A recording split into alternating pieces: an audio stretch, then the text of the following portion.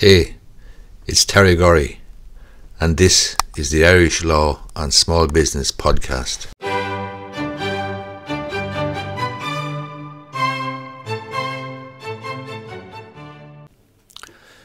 I published a video there the other day on Facebook to do with the Sunday working entitlement to a Sunday premium if you work on Sunday.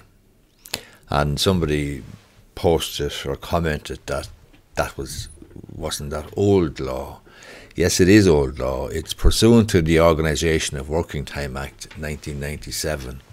But nevertheless, it's still a law and it's still very relevant. And the next day after that comment on the Facebook video, I see a report in the Irish Times there about a leading Irish retailer who have a blanket practice of denying premium Sunday pay. The chain in question is Jack and Jones retail shops, and a former employee, brought a claim against the company in relation to their failure to pay a Sunday premium, and the employee was awarded over €10,000. But the interesting thing about it was that the representative for Jack and Jones accepted that they didn't pay, as a matter of course, a Sunday premium, and that the contract was silent on the issue. They're a menswear shop, apparently, Jack and Jones. They've been ordered by the WRC to take steps to ensure all of its staff are paid extra for Sunday work.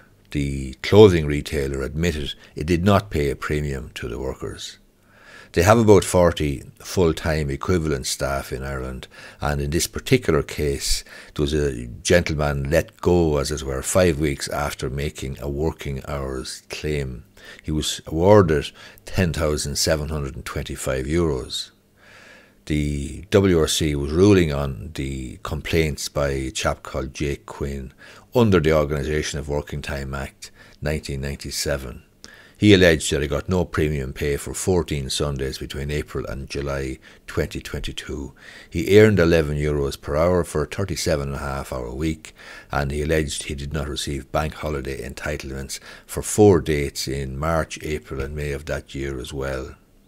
Mr. Quinn, who made the complaint, said he was let go in July 2022, only 4.5 months after he was hired.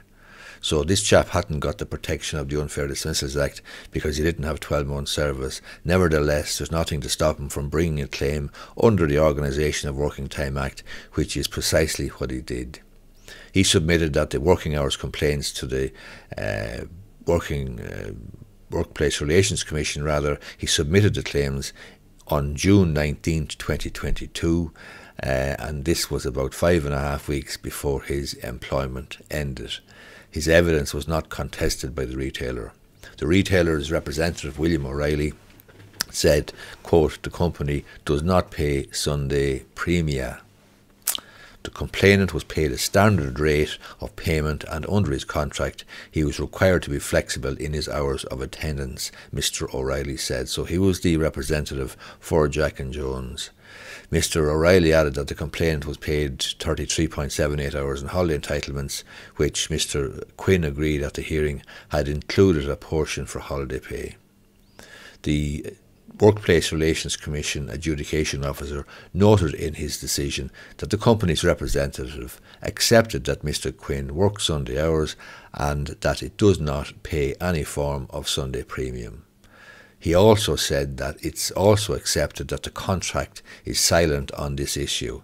Therefore, the complaint by the employee in question was well founded.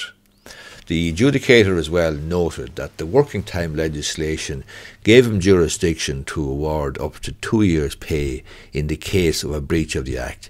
He ordered the Jack and Jones to pay Mr. Quinn €10,725. He said the sum was equivalent to 6 months' wages for Mr. Quinn and was just and equitable, having regard to all the circumstances. He also ordered Jack and Jones, the retailer, to comply with the payment of Sunday premia for all its employees. It's interesting to note that this employee was only there a relatively short period of time, less than 6 months, I think, and nevertheless he was awarded 6 months' wages for the breach of the Sunday premium entitlement and the breach by the employer. The other important thing to consider is if you're an employer, then if you don't pay Sunday premium for working Sunday, for Sunday working time, well then you're going to be in significant difficulty. In other words, the case will go against you. And do bear in mind, one of the most important things that the adjudicator has said here is to draw attention to the fact that the adjudicator could award up to 2 years' wages for the breach. So strictly speaking, the breach might only go on for a month or two, but nevertheless the adjudicator does have discretion to award up to 2 years' salary for breaches of the Organisation of Working Time Act 1997, and that is the particular act that deals with the entitlement for Sunday premium pay. So I may have published a video, as I say, last week on Facebook about the entitlement to Sunday premium. Somebody may well correctly have pointed out that this is old law. Yes, it's from 1997, but nevertheless, employers, unfortunately, some employers are still in breach of it and don't pay. And if they do adopt that position, well, then they're leaving themselves open to claims. And in this particular case, I note that there's 40 employees, so I don't know what the employer is going to do in respect of the other 40 employees. I don't know what the other 40 employees are going to do in respect of bringing claims against the employer. That's entirely a matter for themselves.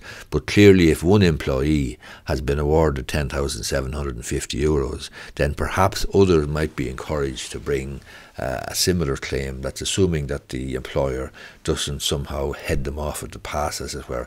As I say, I have no knowledge of what's going on. I have no knowledge of what employees might do or employers might do. I'm simply speculating that if there's 40 employees and if one of them has won €10,750, and if the employer has given evidence and his representative has said we don't pay Sunday premium, well then, just as surely as day follows night, then it's possible that other claims might follow. Hope you find this video useful. I would appreciate if you gave it the thumbs up down below. Thanks a lot.